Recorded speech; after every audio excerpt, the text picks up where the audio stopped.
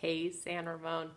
So it occurred to us, the teachers were all talking, and we realized that Mother's Day is about a week and a half away. And usually in school, we make Mother's Day projects, and we're not going to be able to do that this year. So this is, you don't show your mom this video. This is something you can make for your mom at your house with normal supplies around your house. So we're going to show you how to make a pop-up Mom's Day card. Now, there's lots of ways to do pop-ups, so I'm only going to show you a few techniques today, but there are other ways too, so you could totally YouTube it and find others. So what you'll mainly need is, if you have like a piece of harder paper, like construction paper or cardstock, that's great. If you don't, you can use regular paper too, so don't panic, but that's helpful to have that. Have some construction paper, crayons, markers, a glue stick if possible, or white glue, or tape would work too, and a pair of scissors, okay? So I'm going to show you a few ways you can make a card for your mom, or aunt or dad, or maybe just friend. Maybe you don't feel like doing this for Mother's Day. You have something else in mind, but you want to make a nice card for your grandmother or something. This is a great way to make a card. Okay, I'll show you. Okay, friends. So here's the one I sort of made, and I've got this cardstock material. So the first thing I'm going to show you how to do is how to make one of these things that pop up. And then what you can do is you could tape like a heart to it, if you see that, or glue a heart to it, or you could glue like, you know, a couple little flowers to it so that when the person opens the card, voila, they have these flowers sticking up. So let me show you how to do that. That's a really simple one. You just take your piece of paper or cardstock or construction paper, whatever you have, fold it really nicely, and then you're going to put 2 cuts in it, one there and one there. The trickiest part of this, I think, is when you open it up, is you kind of have to pull that out and fold it the opposite way. And then you kind of, then what you're going to do is, once you have that folded, then close the whole thing, and you're going to fold it right here. You see that? If you fold it right there, then it'll be nice and firm and straight.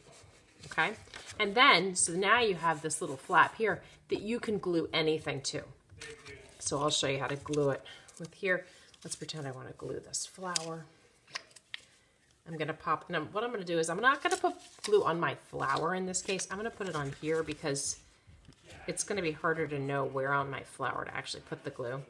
And then you want to think about how it's going to look when it closes. Is it going to get squished? You don't want your flower to get squished. So I'm going to do it like, maybe I'll stick it on like that on one side. Maybe I don't like that it's only on one side of the card. So maybe I'll take this other flower, this purple one, and I'll glue right over, and I'll just kind of layer it. Now I have 2 little flowers. See, so then when you close it, you really push it down well so it really closes well. When you close it, when it opens up, suddenly you have this 3-dimensional flower. And you could even get fancy, and you could write in the background, like maybe you want to write, maybe you want to have it be like grass in the background or something. You could draw grass coming up. Whatever you want to do, you could have a lot of fun with this. Okay.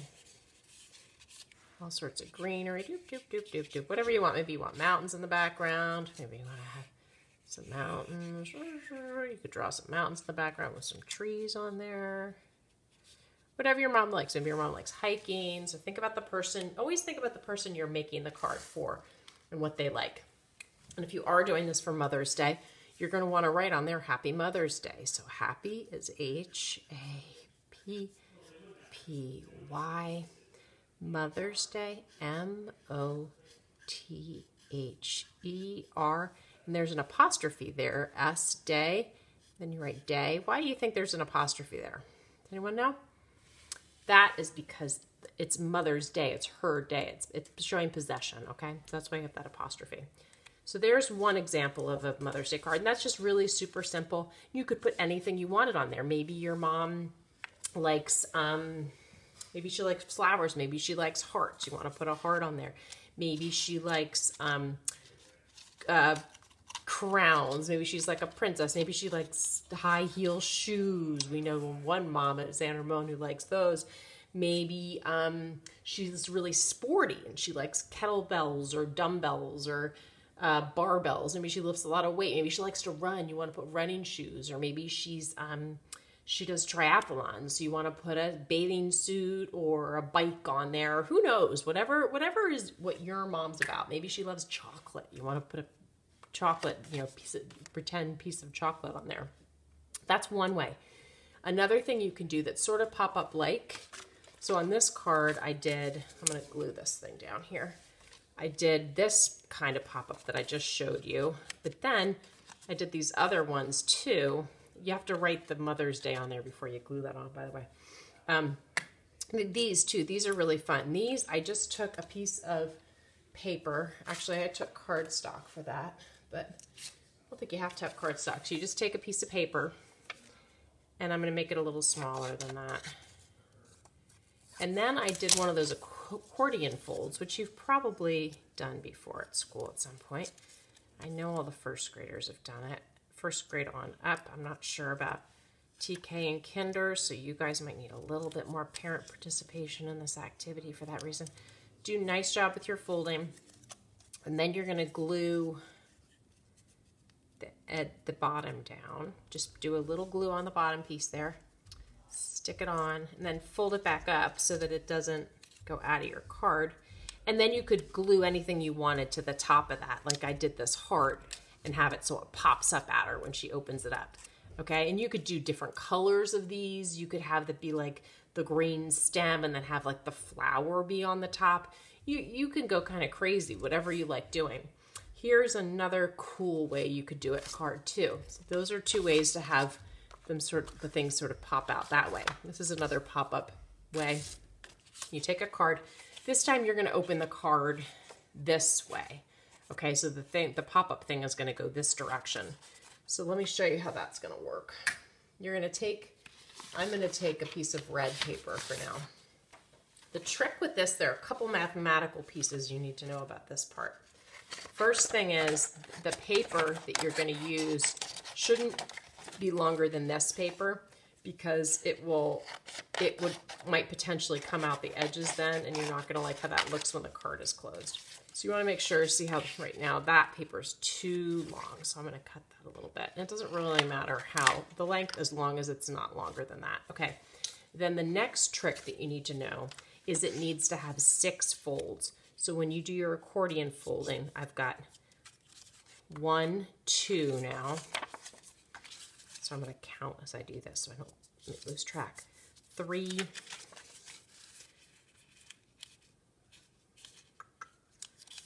4, and try to keep them as next right aligned with each other as you can. 5, 6, because if they get kind of off, it won't look quite as good. And this is 6. And then if you have a little bit of paper left over, that's totally fine. Just cut that off. So just cut off the very end here. Doop, doop. Okay. Now, the first thing we're going to do to keep it really simple is I'm going to cut a heart. And I think all of you have cut hearts. I think every single one of you. So you're just going to do whatever it is you're going to draw, whatever it is you're going to cut out of here, you're going to cut half of it. So imagine it being cut down the middle. So just like a heart, like you would cut a normal heart, you're going to cut the heart down the middle. And the reason is because you need to keep half the paper on there, because it's like one of those snowflakes. Okay, so I cut my heart, right? That's half a heart. Do you see my half a heart? I kept some paper on this side, and I kept some paper on this side, okay, so that they would stay attached. And then look what happens. Isn't that fun? If I had cut this whole edge, these guys would not be attached here. Do you see that? So you have to keep both sides, a little bit of paper on the fold on both sides. If you cut it all off of one edge, they will not stay connected. So now I have these little hearts that are all connected. How cute is that? I'm going to flip it over to make it easier to glue. And then what I'm going to do is I'm going to glue the back. Shoop, shoop, shoop, shoop, shoop. Right there.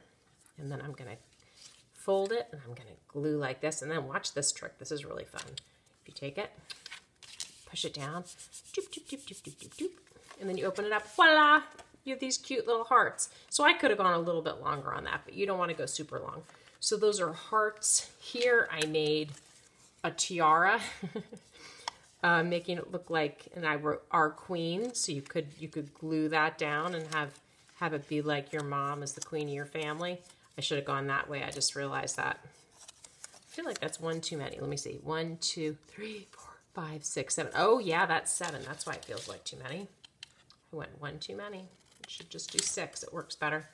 Okay, so then if I glue it down, then it'll work better. Okay, that would be our queen. Let's see another one. This is for the mom who likes to work out. These are supposed to be little kettlebells. You could put kettlebells in there. I did hearts. You could do flowers. Oh, wait, there's another one here. I did little people, and I'll show you how to do the people because I think they're so super cute. The people right here. And then I wrote on there, we love you. So let me show you how to do the people. For the people, I just took these guys up here so you can look at them and think about them. Move that guy over here. There's the queen. For the people, let's see, that needs to be a little shorter. This is a little trickier. So if you're a little guy, you might need some help from an older sibling or your other parent, someone who can give you some help. So same thing, you're gonna do the 6 folds, 1, 2. Remember, it seems like it's only 1 fold. It is only 1 fold, but you've got 1 and 2. That's how that works. You're gonna line them all up. 3, 4, 5. Oh, we're a little tight here. 6. So this last one isn't gonna, we're not gonna see the whole person on this last one, but that's okay. Well, I think it'll be okay. Sorry, person. Okay, so now what you're gonna do is, this is the edge of this one. Do you see how that works? Because this one isn't attached to anything. So what you'll do is take a pencil and you're gonna, remember, you just draw half of the person. So I'm not gonna draw the whole head. I'm only gonna draw half of the head. Hold on, I gotta go this way, right? Okay, so I'm gonna do like a half of a circle for their head, right? And then I'm gonna draw a little bit of a neck. I'm gonna draw the arm coming up, so it makes it look like they're like holding hands or something. Then here's the body, and remember, I'm not gonna cut all this off because I need that to be attached.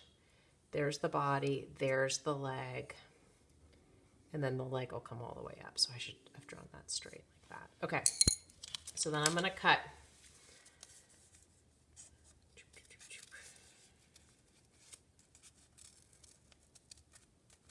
And this is a little tough to cut too. So if you're, I would say, you know, under 1st grade, you might need a little help with this part if you decide to do a person.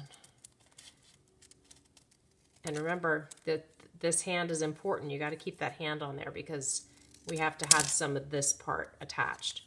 And then when you open it up, you have your people. So this one I showed you, I told you how that one edge was going to get a little bit, that one person's going to get a little cut off because I did it, I'm going to do it this way actually, because I didn't have quite enough for my 6th one. And then you could color the people like I did these guys.